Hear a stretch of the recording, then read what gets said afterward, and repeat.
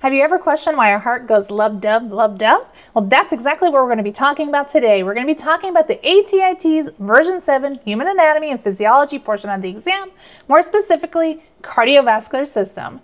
Let's get started. The cardiovascular system plays an essential role in so many body processes. First, let's discuss how blood, which serves as the vehicle for transporting glucose and gases throughout our body, works. There's a common misunderstanding about blood, and it's important to note that human blood is always red.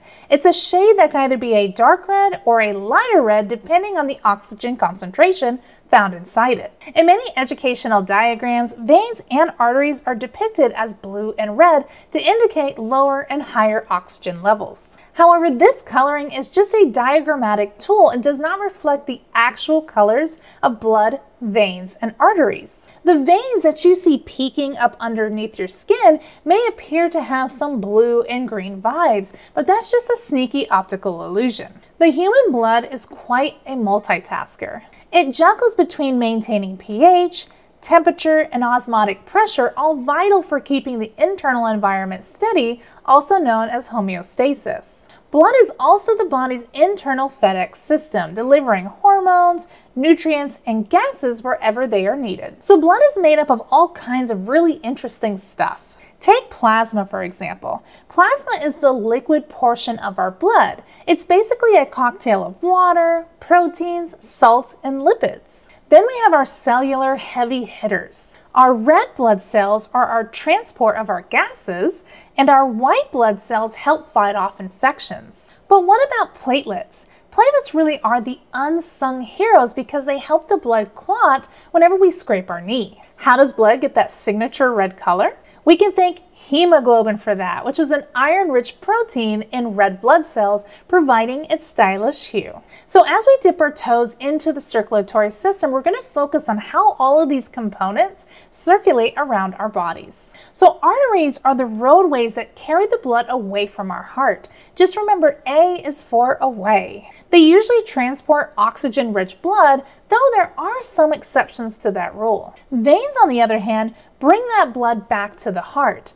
I like to remember this as using the word verb. Veins efficiently return blood. They typically carry that oxygen-poor blood back to the heart. However, what's interesting is both arteries and veins tend to flip the script when it comes to pulmonary circulation. This type of circulation is when pulmonary arteries carry oxygen-poor blood and pulmonary veins carry oxygen-rich blood. This is the only exception to that rule. And then last up, we have capillaries. Capillaries are tiny little blood vessels where oxygen is delivered to organs and tissues and carbon dioxide hop off for their ride back to the lungs. So if we're examining a patient's heart, you're going to notice that the right side is actually on our left side, right? But we have to it's important to note that we're always looking at the patient's right or the left, not from our own perspective. So when we're talking about the right side of the heart, we're talking about the deoxygenated side, the deoxygenated blood side.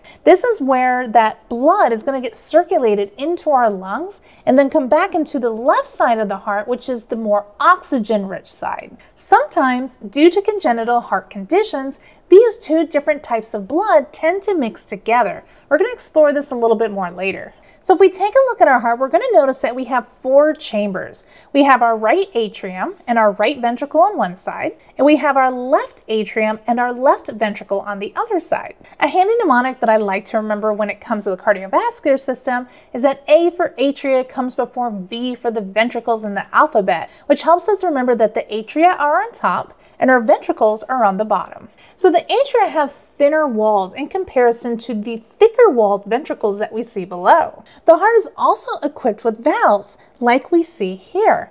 These valves are like one-way doors. They not only separate the chambers, but they also prevent blood from flowing backwards. Let's take a closer look at how blood flows throughout our heart, gets into the pulmonary system, and then comes back before it gets pumped out into our body. The ATI TEAS is going to test you on blood flow through the heart. It is imperative that you know this process and you have a good understanding of it because you're going to need to know it not only for the ATI TEAS, but for most of the healthcare professions that you'll be going into. So let's begin with the blood that's circulating in our fingertips. This blood is deoxygenated and needs to return to the heart so that it can be sent to the lungs to pick up oxygen.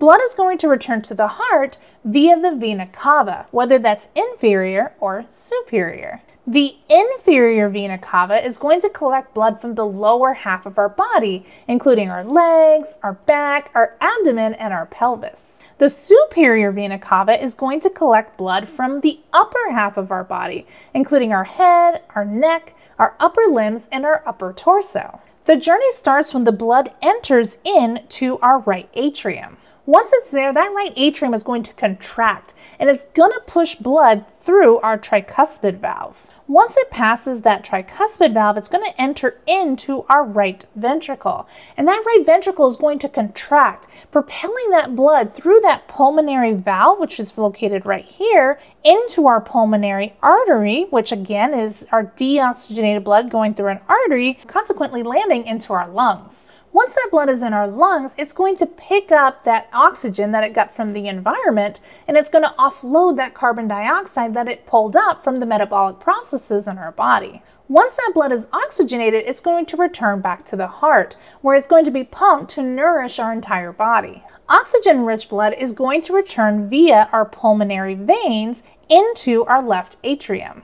Once it's there, that left atrium is going to contract, and it's going to push that blood through our mitral valve, which is also known as our bicuspid valve. From there, the blood is going to be pushed down into our left ventricle, and that left ventricle is then going to contract forcefully to pump that blood out through our aortic valve and then into our aorta. The aorta is a major artery that carries oxygenated blood to all parts of the body, ensuring that our tissues as well as our organs receive the oxygen that they need in order to function. Speaking of oxygenation, it's crucial not to overlook that the heart itself requires a dedicated blood supply to receive oxygen and glucose. This vital supply comes through coronary arteries, which branch off from our aorta. These arteries transport blood into tiny capillaries that weave throughout the heart muscle, delivering oxygen and nutrients. After the heart cells have used up that oxygen, they are going to transport that deoxygenated blood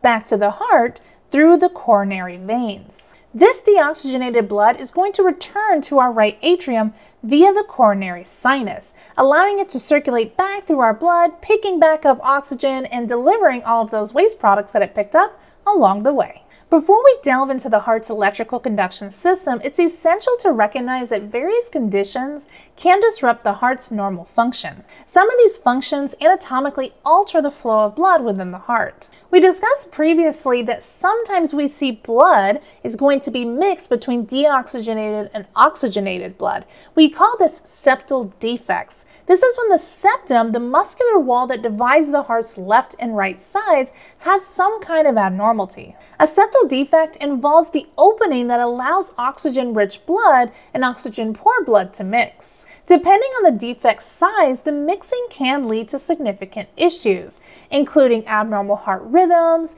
even maybe stroke, as well as heart failure if we have severe cases. More specifically, an opening that's found in our interatrial septum is going to result in atrial septal defects, where mixing of blood occurs between the left and the right atria. Similarly, an opening between our interventricular septum is going to lead to ventricular septal defects, which involves the mixing of blood in our ventricles. Treatment options can include medications to help manage those symptoms, or we may even have to do surgical interventions. Now let's delve into the various components of the electrical conduction system of the heart. Our starting point is our sinoatrial node, and that's situated up here in the right atrium, close to where it meets with the superior vena cava. This node is essential when it comes to the heart's primary pacemaker, marking the commencement of the electrical conduction pathway. The activation of this SA node triggers a sequential contraction of atrial myocytes. It's also crucial to understand the role of the fibrous tissue found in the septum, which separates the left and the right sides of our heart, including our atria as well as our ventricles. This separation is vital as it hinders direct electrical signal transmission between those heart sections. Following the SA node, we encounter a structure known as Bachmann's bundle. It is characterized by its ability to transmit high-speed signals extending from the SA node across that atrial septal wall into our left atria. The internodal pathway consists of 3 routes. We have the anterior, middle, and the posterior. These pathways are chiefly involved in conveying that electrical impulse from the SA node all the way down to our atrioventricular node. The atrioventricular node is situated in the right atrium, but this time it's going to be near the coronary sinus and our tricuspid valve. This cluster of cells is specialized to momentarily pause that electrical signal from the SA node before it can proceed down into the ventricles. This intentional delay is crucial because it provides sufficient time for the atria to thoroughly contract and ensure that all of that blood is going to reach the ventricles before the ventricles themselves contract. Following the AV node, we encounter the bundle of His, which is comprised of another group of high-speed transmission cells. These cells extend from the AV node, traversing partially through that right atrium and then into our interventricular septum, where they're going to branch off into our left and our right ventricles. In individuals without cardiac abnormalities, these pathways represent the sole communication channel between our atrium and our ventricles. Like we discussed, the bundle of His is going to split off into 2 distinct pathways. We have our right bundle branch and our left bundle branch. As you can guess, the right bundle branch is going to transmit signals to the right ventricle, and the left bundle branch is going to transmit signals to our left ventricle. Lastly, we turn our attention to the Purkinje fibers, which project from both the right and the left bundle branches, and they directly interface with the heart's myocytes. Their primary role is to initiate depolarization within the muscle cells, triggering that contraction that we see in the cardiac muscle. Similar to the way that atrial myocytes function, the ventricular myocytes receive and further transmit those electrical signals to adjacent cells at a slower pace compared to that of the rapid transmission observed in the high-speed bundle branches. An essential characteristic to understand is that the system has its own inherent pacemaker capability of its various cells, which essentially govern the heart rate. Virtually all components of the system we've discussed possess their own intrinsic pacemaker rate. What's interesting is that this rate is going to decrease as we progressively move down the electrical pathway. You can essentially think of this as the body's contingency plan. Should a higher pacemaker fail to initiate, a lower level pacemaker eventually is going to activate, ensuring that the heart's contractions continue. An easy mnemonic to remember the order of the heart's conduction system is strong arteries, benefit bodies, performance. Where the S in strong stands for our SC node, the A in arteries stands for our AV node, the B's in benefit and body stands for our bundle branches, and the P in performance stands for our Purkinje fibers. Starting with our SA node, that is our heart's primary pacemaker, and it has a natural pace of 60 to 100 beats per minute, and it can adjust this pace depending on the body's demands. Following in sequence, we have the AV node, which is also known as our secondary pacemaker.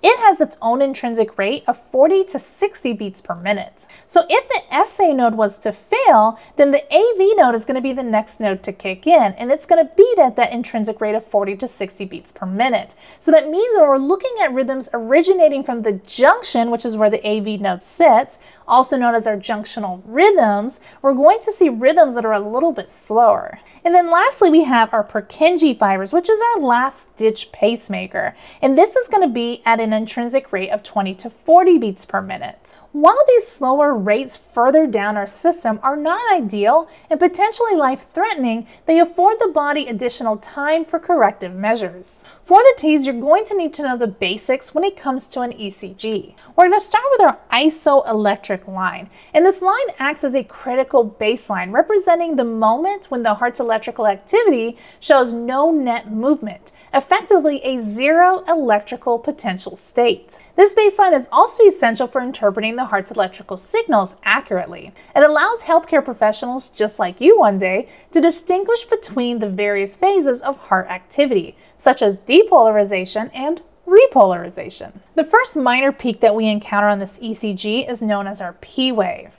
It's then preceded by this very prominent formation known as our QRS complex, and it's ultimately going to conclude in the subsequent minor peak of our T wave. This P wave signifies atrial depolarization, and this is when the two atria contract. Following that, we have our QRS complex, and this signifies ventricular depolarization, the period where the heart's ventricles contract. Essentially, depolarization is just a fancy way of saying contraction. How do we differentiate between these two waveforms? A helpful hint is that the QRS kind of looks like an upside down V. So that inverted V ultimately stands for ventricles. V in ventricles, V in our QRS complex. And finally, we have our T wave, and our T wave represents ventricular repolarization, marking the period when the ventricles are in the process of relaxing. It's essential to remember that each depolarization phase, which leads to contraction, is invariably going to be followed by a repolarization phase, allowing for relaxation. So this concept brings up an intriguing question. When does atrial repolarization occur? If the QRS complex is associated with ventricular depolarization and the T wave is associated with ventricular repolarization, when might the atrial repolarization occur? So what happens is this atrial repolarization happens concurrently during the time frame of that QRS complex. That QRS complex, being such a pronounced structure, overshadows that atrial relaxation. This is because the ventricles contract more forcefully than we see with the atria, effectively concealing atrial repolarization inside that QRS complex. And lastly, we're going to talk about systolic and diastolic pressure. So blood pressure measures how forcefully blood is pushing against the walls of our arteries as the heart circulates it throughout the body. A blood pressure reading is going to consist of two numbers, our systolic and our diastolic. The systolic blood pressure is going to be that top number you see on your reading, reflecting the peak pressure in the arteries when the heart contracts and pumps blood out of the heart. This ultimately indicates how hard the heart has to work in order to circulate that blood. A high systolic reading may suggest the heart is exerting too much effort, a potential indicator of hypertension. On the flip side, our diastolic blood pressure is the bottom number that we see, and this represents the lowest pressure in the arteries when the heart is relaxed between beats. It measures the resistance to blood flow within our arteries. Elevated diastolic pressure could mean that the arteries are either narrow or they could even be too stiff, increasing the risk for heart disease, stroke, as well as other health issues. A typical blood pressure should be around 120/80, but ideal ranges are going to vary depending on the individual as well as age. I hope that this information was helpful in understanding the cardiovascular system. If you have any additional questions, make sure that you leave them down below. I love answering your questions. Head over to NurseCheungStore.com where there is a ton of additional resources in order to help you ace those ATI TEAS exams. And as always, I'm going to catch you in the next video. Bye!